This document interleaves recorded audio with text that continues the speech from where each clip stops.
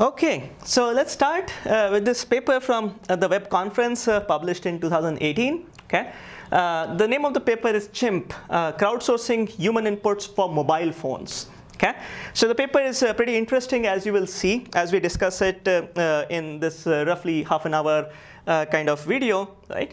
So the paper has been published by these places: Polytechnic University of Catalonia, University Catholic de Louvain, Telefonica Research, AT&T, University of Alabama at Birmingham. So quite a collaborative study in that sense. Okay. Okay, so let me sort of introduce the idea. So first of all, we will try to understand the different parts of this name itself. What is crowdsourcing and human inputs for mobile phones? Okay, what do you mean? Okay, so paper is around how to test mobile phone apps. Okay, so when you create an app, you want to sort of stress test that app before you want to release in the market. Okay, and the paper is around that. Now, of course, to test that app, you can give it to your friends, and they can test it for you. But hey, how many friends do you have, right? I mean, and how many of them would want to give their time to you to actually stress test that, right? So therefore, oftentimes what people do is to do crowdsourcing. So you actually pay people to actually test your app, right, by making the app available to them. Okay. Typically people have been using crowdsourcing platforms like Amazon Mechanical Turk, Crowdflower, and so on, right? So so we discussed those crowdsourcing platforms in our crowdsourcing in our web mining module, right? But then there are these kinds of problems, challenges around mobile app testing using crowdsourcing platforms, and which is what this particular paper is about. Okay. So now, many times, you don't want people to test your apps. Rather, you want automated software to test your apps, and that automated software is called monkey scripts. Okay, so mobile app development with monkeys. Now, while developing apps has become easier, testing and characterizing them remains challenging, right? Because of a dearth of tools for large-scale testing and measurement of mobile apps, right? So de facto standard app testing technique is to use these monkeys or automated scripts, actually, right? So so Selenium is basically one of the popular tools so as to write these monkey scripts in that sense, right? So monkey is a simple tool that performs random, of course, partially configurable inputs operating under the assumption that a million monkeys tapping on a million touchscreens will eventually expose faulty code. So the idea is that they try all possible combinations of inputs that are that are possible in this game. So they play a game, really, right? And then the hope is that since you're running like millions of such game instances, therefore you will catch any possible bug that might be present in the entire mobile app or mobile game, right? In that senses. Okay. But monkeys, like Selenium scripts, have issues. So what are the issues? Prior work has shown that monkeys are not well suited for certain types of inputs. For example, filling out forms. So to fill out forms, then usually you require some logical input to be filled in. Normal users would fill in logical input, right? Monkeys are not really good at doing that. Okay. Also, monkeys' inputs don't reflect those of actual app users. So if you're trying to test the performance of your app, now actual users may or may not really touch a feature which is really which takes a lot of RAM or a lot of CPU and so on, a lot of compute power. But monkey scripts will show you that, hey, 10% of these scripts basically failed because it required a lot of RAM and so on. Okay, so actual damage may be very small, but monkey scripts may make it feel very large, or the other way around. Actual damage may be very large because most users actually touch a feature in the app or in the game, which takes a lot of RAM and compute. But since you are using monkeys, it's all random. Okay, so it basically doesn't show up that nicely, that in a very representative way when you're testing using monkey scripts. Okay. So the issues with monkeys, more issues, right? So while real users focus on the part of the screen where gameplay actually happens, monkeys make no distinction and spread their efforts across the entire UX, entire user interface, right? So while this might have some advantages, if you want to explore all the code paths, if that is the desired outcome, but it is very much a problem when looking for example, the way an app's users access the network, or understand how users will navigate to the entire app, right, through options, menus, or evaluating a change in the functionality or the UI. right? So when you want to sort of, because given an app, not every feature is used uniformly, right, by the user. Some features are going to be used more frequently compared to the others. And if this frequency analysis is your goal, monkeys are not the solution, right? You have to have people actually test your apps, right? So this figure actually shows you this particular frozen bubbles game. So essentially, this is how human input looks like, but this is how monkeys inputs look like, spread across the entire screen without any care about. So humans usually tend to focus at the center, right? But monkeys don't, right? So that's the problem, right? So we still need humans to test the application. So more or less what I've done is to sort of convince you that, hey, humans are really required to test these applications. Now, while large-scale human testing is mostly achievable, so if you want to get it done, proper testing done, you might want to do it at large scale. And giants like Apple, Google, Facebook, Microsoft, Amazon can surely do that because they have that kind of money. But smaller developers do not have thousands of users to do A/B testing, right? So these giants, not just they have money, they also have nice large user base, right? And what they usually do is to do A/B testing, in the sense that a small percent of users is chosen to do test, right? And they basically just put out these new apps to these small set of users, oftentimes in a beta test mode and so on, and get the testing done, okay? But small developers do not have access to such a large user base. They can't do A/B testing really, right? So therefore, and they also do not have app stores where they can actually publish their apps and make users use them, okay? So users, and again, if users have to sort of test these apps, they also need to install these apps, right? Now, not everyone wants to install these apps, especially when they know that it is being tested out, right?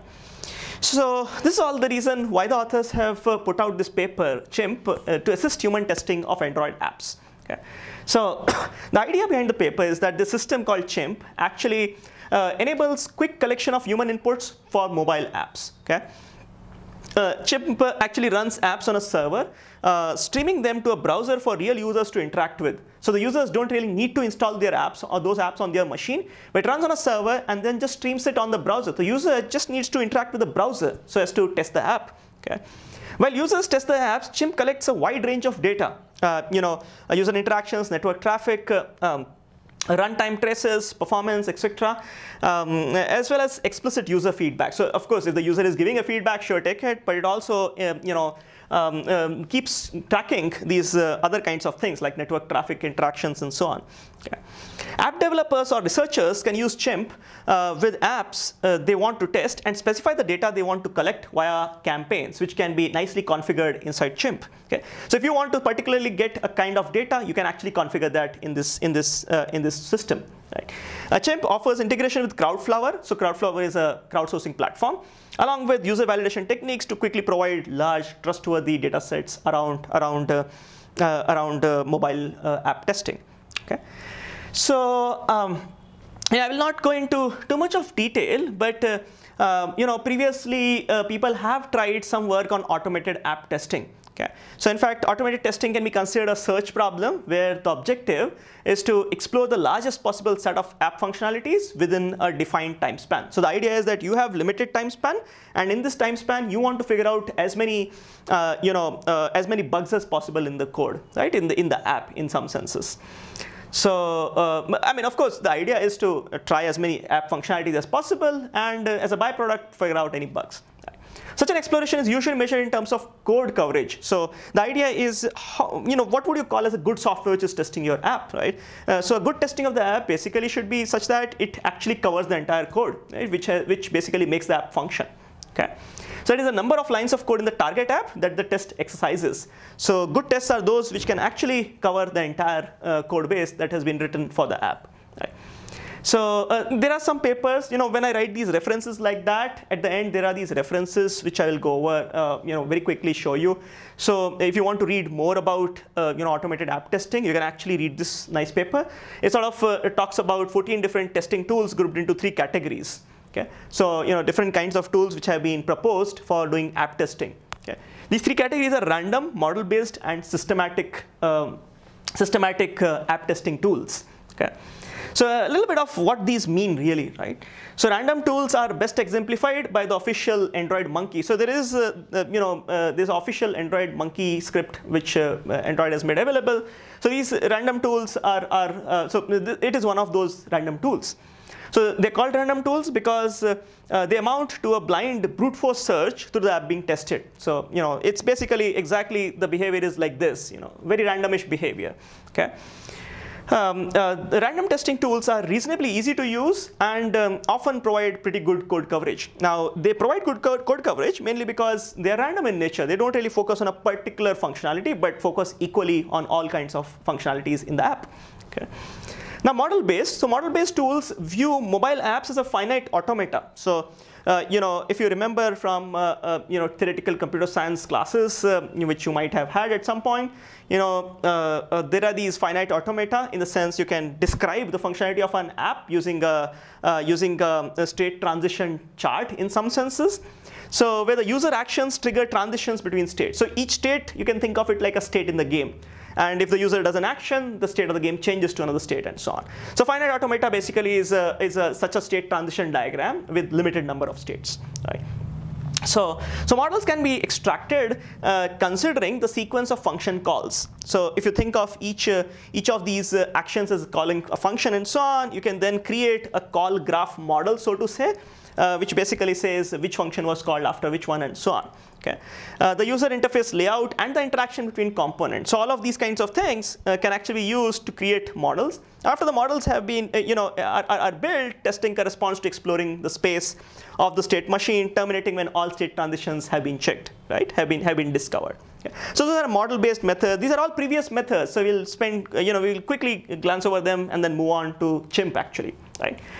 So the third kind of tools, previously proposed tools, have been systematic exploration tools, which are more complicated and use things like evolutionary algorithms in an attempt to produce inputs that improve the code coverage. Okay, so that's that. They use evolutionary algorithms. So evolutionary algorithms are usually very useful when you want to explore a very large space and you have a way of measuring how good your current candidate is, but you don't have enough time to explore the entire space. Right? That's when evolutionary algorithms are very useful. Okay? And people have tried to use them as systematic exploration tools for app testing in that sense. Okay? So all these tools have strengths and weaknesses.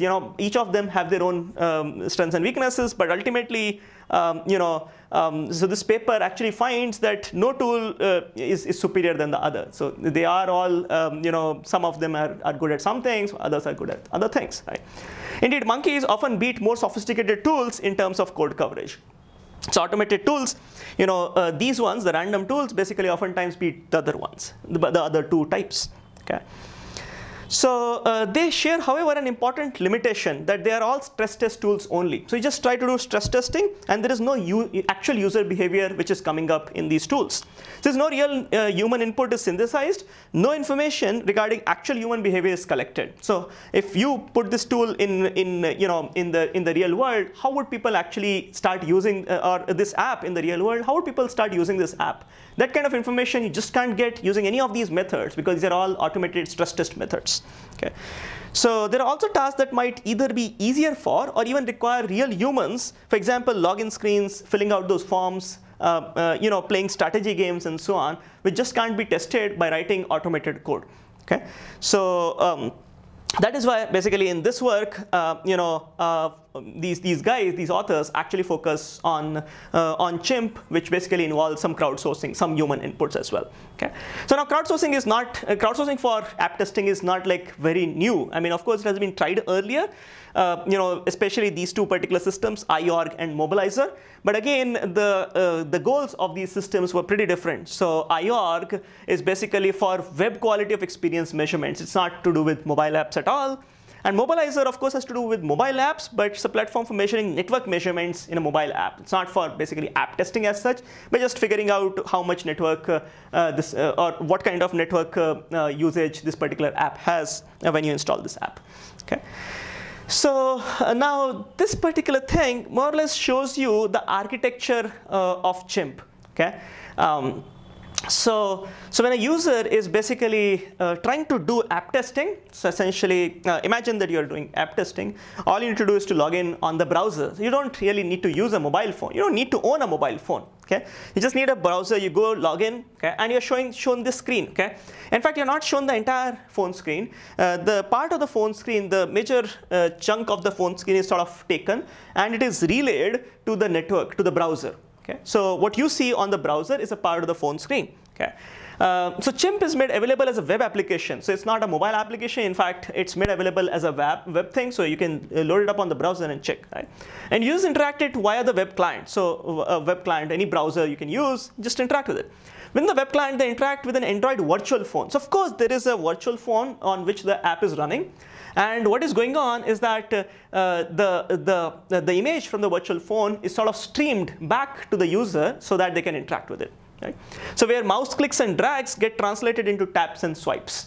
So if you do a click and you do a tap, it's sort of and you do a drag, that's sort of translated to taps and swipes on the mobile phone. Okay. So challenges, of course, multiple challenges when building this kind of a framework. So web client workflow. So essentially, how to organize and present tests to the users. So when you basically have multiple apps to be tested, how do you present them to the user, right? Selecting an effective means of virtualizing a phone for users. So basically, of course, at the back end, they actually use an Android image. So if you know all of these operating systems, an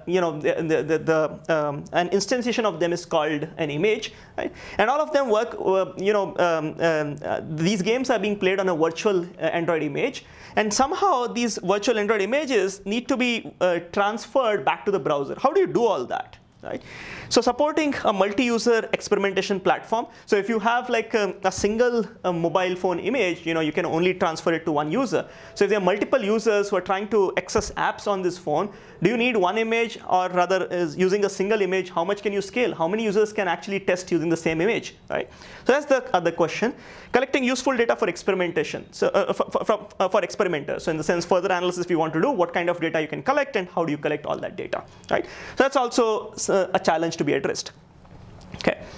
So this one basically shows you an architecture diagram of how it all works. Okay. So there is a virtual machine on which the Android image is running. So from that, some part of the screen, major part of the screen is taken, and it is actually showed to the user. Okay.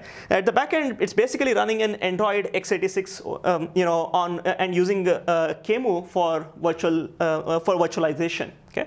So streaming is going on here, which basically takes part of this, part of the virtual machine state, and actually shows it to the user. Okay.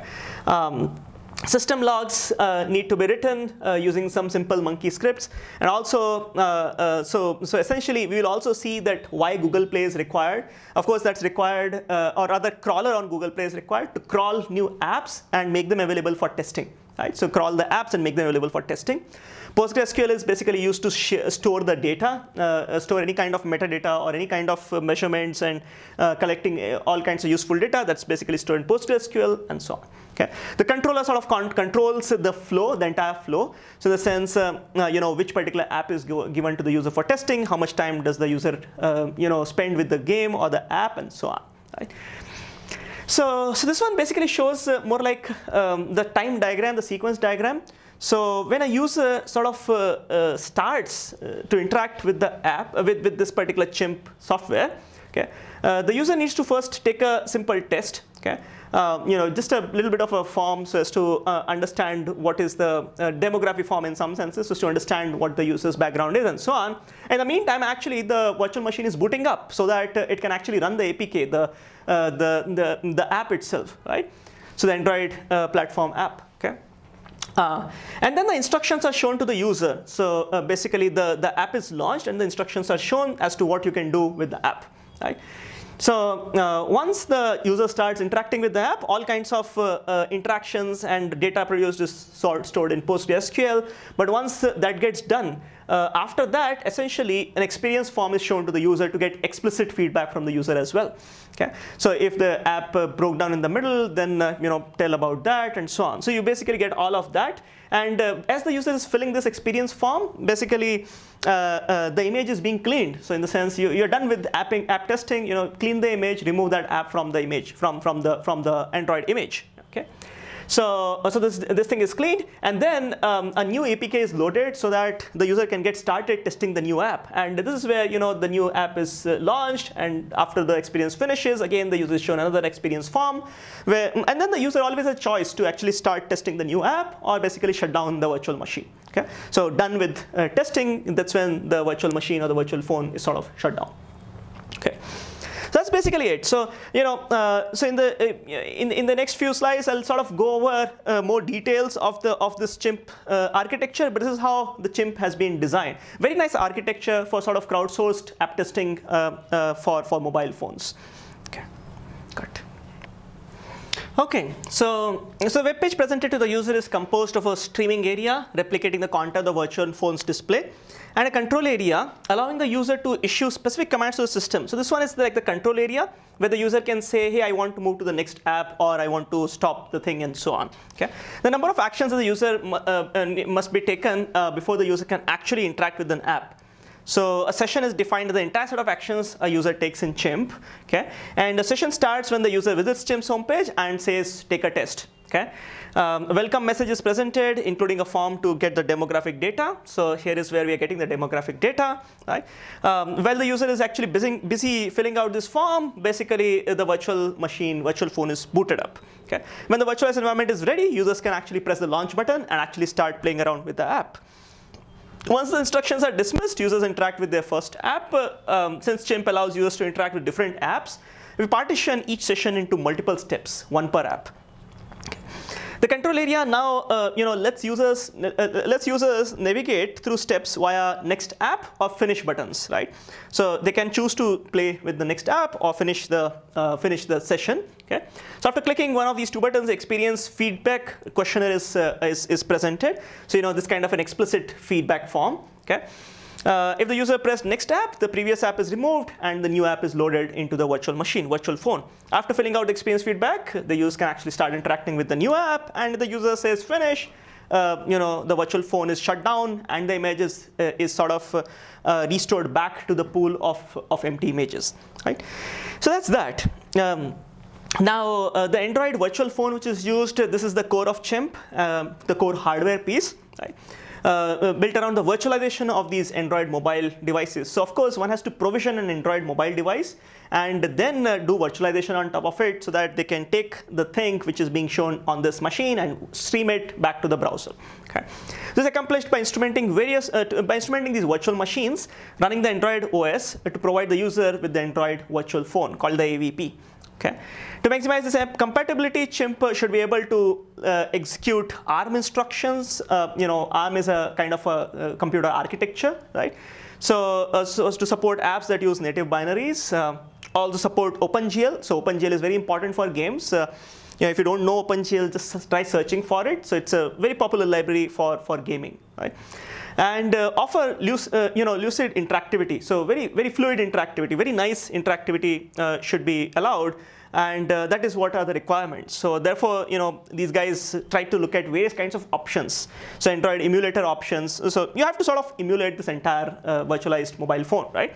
So Android emulator, KMU, and so on, and they finally sort of chose the KMU plus Android x86 to execute the Android operating system.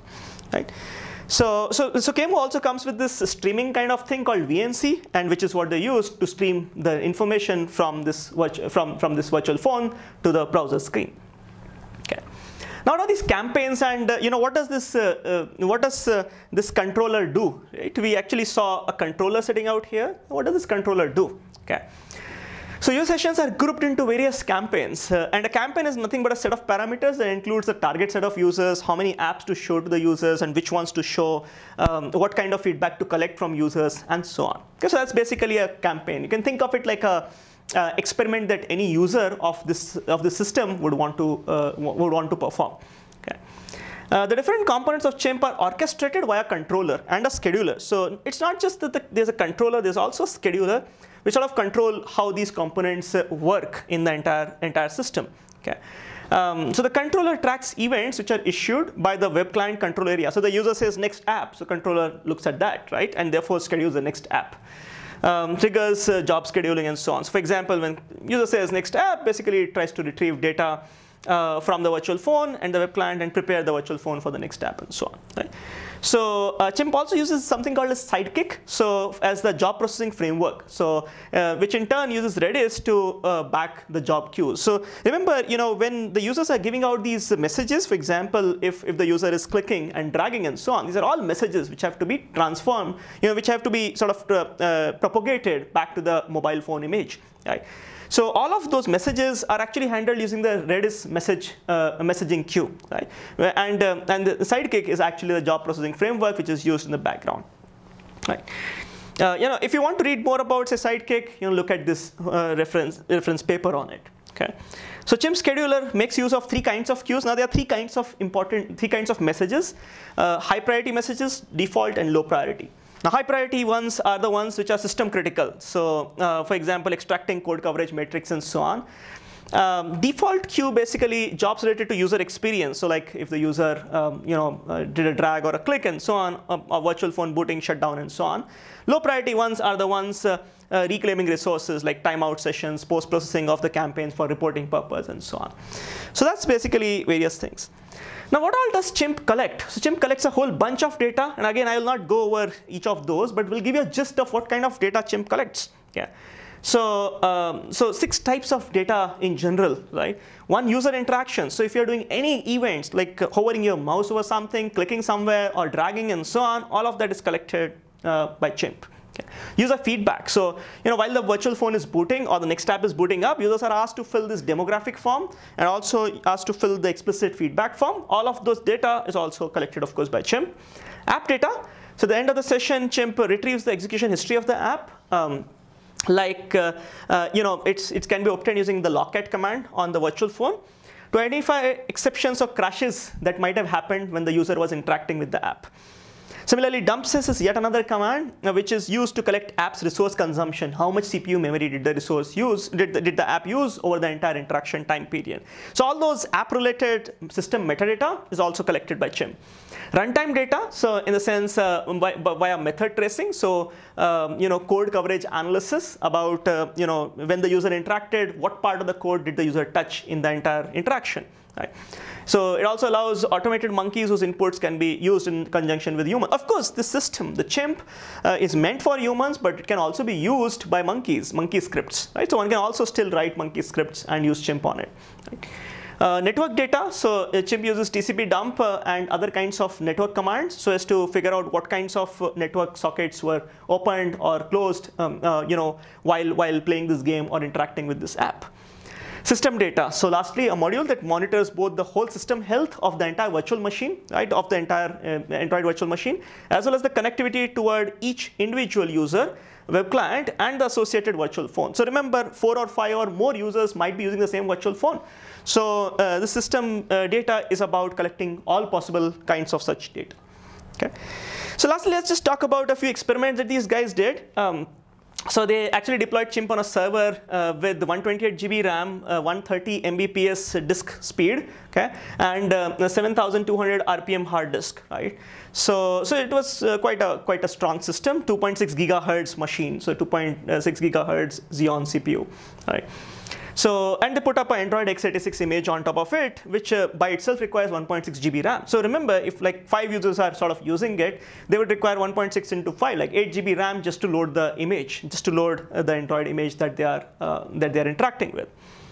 So they crawled top 500 apps per category from Google Play Store, and that is why we basically needed this kind of a crawler, so as to crawl these top 500 apps from Google Play Store, okay, and then retrieving so many unique apps. Okay.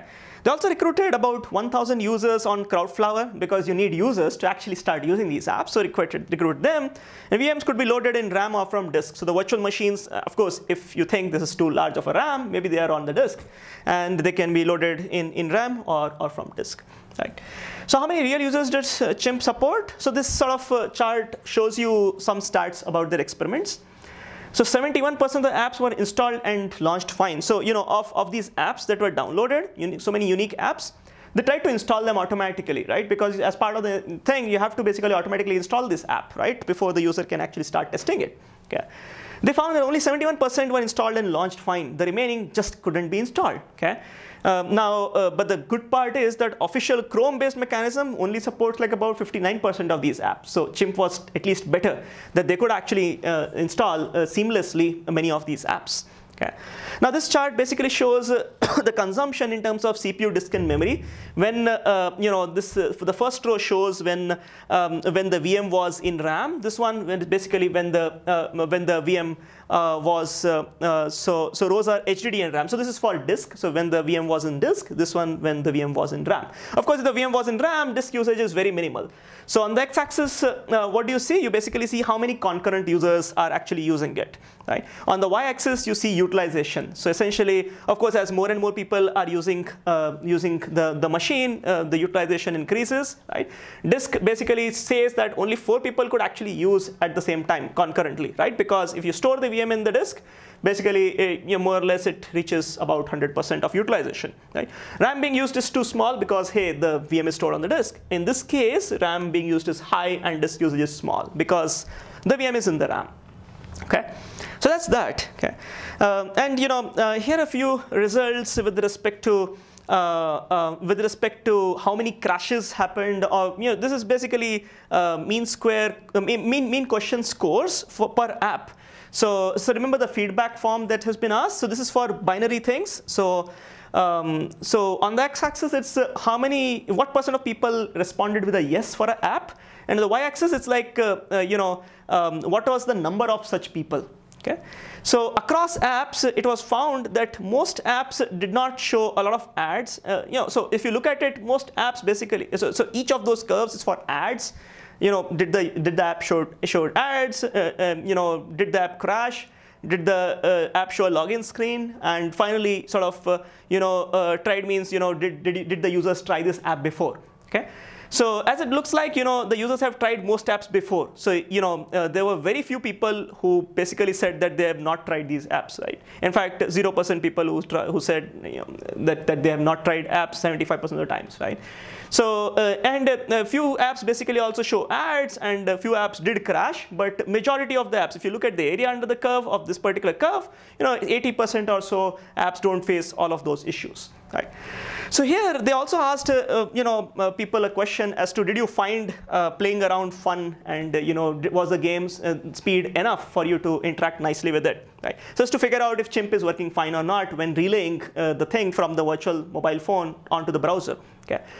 So this was from a range of 1 to 3. So users could mark it as 1, 2, or 3. And they actually found that yes, on average, a lot of people did find it was fun and the speed was okay. Okay. Lastly, this is a CDF of actions, clicks and moves per user. So this basically just shows that about 10% of these inactive users, that is users with neither clicks nor movement. So here there are a few users who don't do any clicks or movements, but majority of the users, did a whole bunch of actions. In fact, there were some users who actually did 10,000 actions also in a session. Now that's actually quite a lot, right?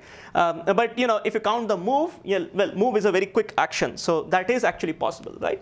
So that's that. So only 10% were inactive users, but otherwise users did interact with the app nicely. So this one basically shows that the code coverage metrics. So for most of the apps, the code coverage for all the 3 things was more or less, so each curve is for human testing, monkey testing, or combined testing, when some monkeys and some humans were used to test the app. Okay.